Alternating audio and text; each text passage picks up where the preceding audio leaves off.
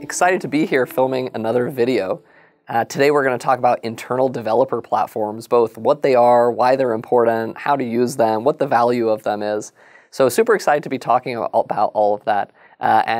Let's jump right in. So I think when we talk about internal developer platforms, where it actually starts to me is going back to DevOps itself, right? So when we think about DevOps, I think lots of people defined it in many different ways. For some people, they thought about DevOps as we're sort of combining the role of developers and operators into sort of one sort of full stack role. I jokingly call this the sort of unicorn engineers. In my mind, that's never been the definition. I've always thought about it as you have two separate groups, developers and operators, and it's ultimately about that interface between them. How do these different groups work together? How are you empowering the developers, and what's the relationship, the interfaces between them? So if we take kind of a classic example, right? If we say the developers, where most of the time their journey starts with typically writing the actual code, so they might be writing their application, committing their source code. We have a version control system. Let's say GitHub as an example. So I'm writing my application, I'm committing it, great.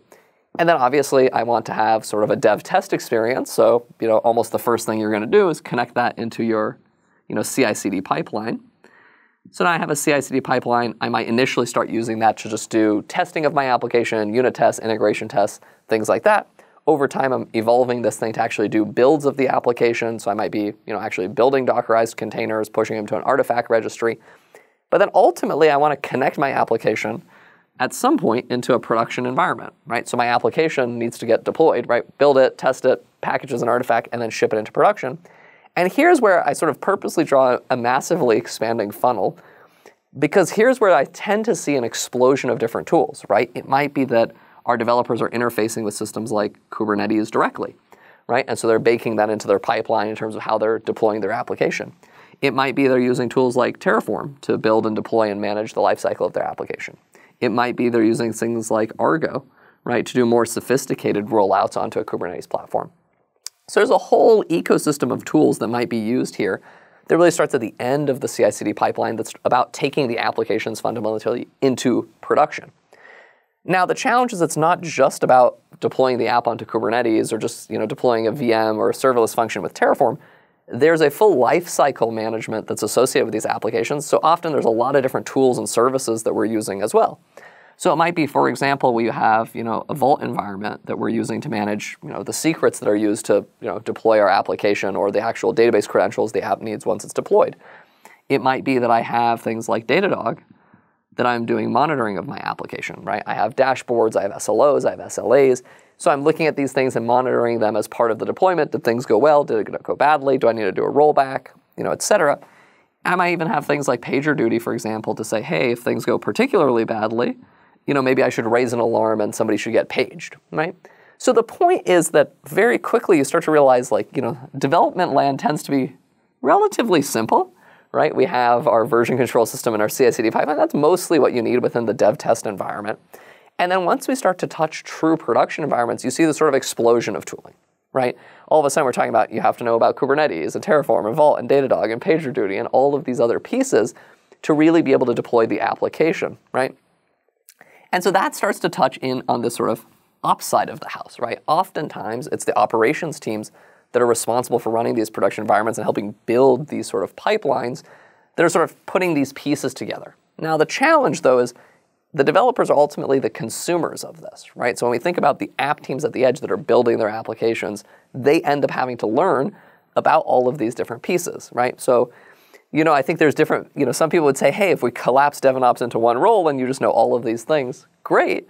I think there's, some set of engineers that really want to know this and dig in and like to understand how the entire platform works. But I think there's a much broader audience for whom all of this is frankly a detail. Right? What they care about is, hey, I want to worry about the business logic of my application. I want to add capabilities to that. I'm fixing a bug, adding a feature. I don't really care how is my thing being deployed.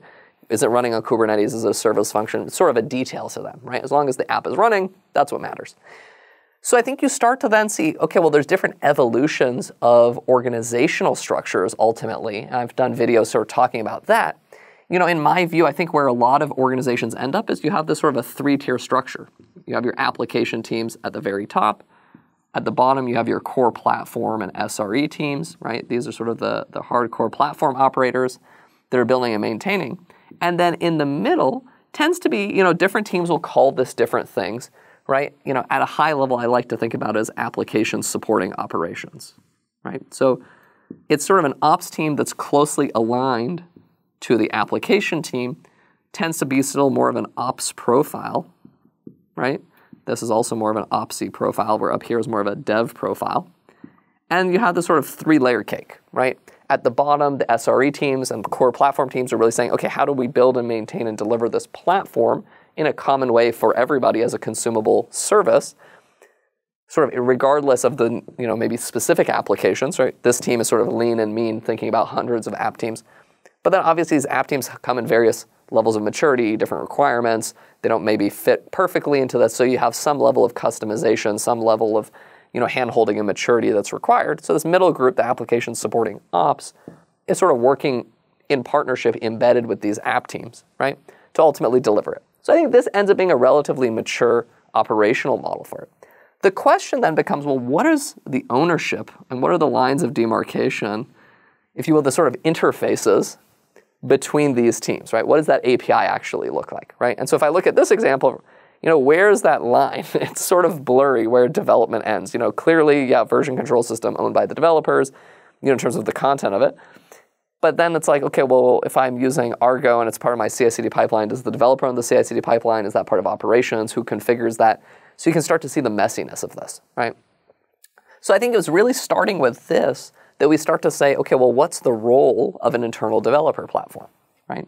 So to me, when I think about an internal developer platform, it's really about that middle interface layer, right? So the internal developer platform sits in the middle and ultimately separates a set of concerns between the application developers who sit on top here, right? They're the sort of customer, if you will, right? Versus underneath the dotted line, what's a set of operational concerns, right? So they shouldn't have to care that, great, I have an app that runs on Kubernetes and we're provisioning things with Terraform and I have secrets in Vault and I'm using Datadog as my monitoring solution and yada, yada, yada. There's a bunch of things that fall below that line that's sort of an operational concern that most developers don't want to have to think about, right? They want to focus on their application, right? So this becomes sort of almost the dividing line between these things. The goal becomes, can we package up a set of experiences and interfaces for the developers so that they can focus on what they want to do, which is really application lifecycle, and the operations teams can own the pieces that ultimately support and underpin that infrastructure, right? What's the point of this, right? Like, what's the benefit, right? Done right, it's really a few things, right? For the developers at the top, it's really a velocity question, right? They don't want to have to care about all of these details, right? I'm a new developer. I joined HashiCorp. I want to develop my app. I don't want to have to learn 25 different technologies and how these things connect together to build my application. I want to focus on my app. I can go to my platform, push the deploy button. I don't have to care how it works underneath the hood, right? So for me, it's really about unlocking velocity for my developers, letting them focus on what they care about. Now, for the ops teams below, it's really about consistency, right? Because you could imagine letting every app team just do it their own way. And great, that's fine if I have 1, 2, 5, 10 app teams. But when I have 50, when I have 100, it starts to become a problem, right? That lack of consistency creates a whole bunch of process nightmare for me around, how do I optimize cost of cloud spend? How do I optimize risk that everything is compliant and secure? So the consistency becomes the goal for these platform teams, the benefits of which really become those, right? It's how do I manage my cost at scale, right? And it's how do I manage risk, right? Now if I need to patch something because it's out of date, great. I have a consistent way of patching it across all of my customers versus every one of these app teams having done it a separate way. If I need to optimize and say, hey, we should really standardize on a particular instance class so we can do reserved instances around that, or we need to right-size our resource utilization, great. I can do this in a consistent way, again, for everybody, rather than sort of every app is a special snowflake, right? So this becomes kind of the goal, right? So the questions become, how do you actually build this, right? I think there's a few flavors, right? One camp is a lot of people go down the route of, DIY. They sort of home grow something, right? You're going to build your own UI layer, build your own abstraction layer, create your own custom abstraction, if you will, that's sort of tailored to your organization's needs, right? A lot of other folks will start with something, that gives them maybe some scaffolding, something like Backstage, right? Where you might start with Backstage and then start to customize that to effectively kind of build a DIY version of the same thing. And then you might start and say, great, there's other sort of more opinionated solutions, something like HashiCorp's Waypoint, right, where it's a bit more of an opinionated approach to doing an internal developer platform, right? So I think there's a few different approaches.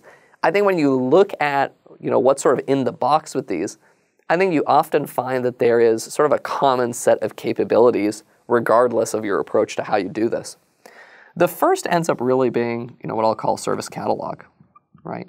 So the idea is great. If I'm a developer and I come into this platform, I just want to say, great, I want to build a new Java application. How do I quickly say new Java app running in GCP, hit save, right? And I don't have to think about, it should create my, version repo, it should create my CI/CD pipeline, it should hook me up to what I need to deploy into a production environment. I don't want to have to think about that.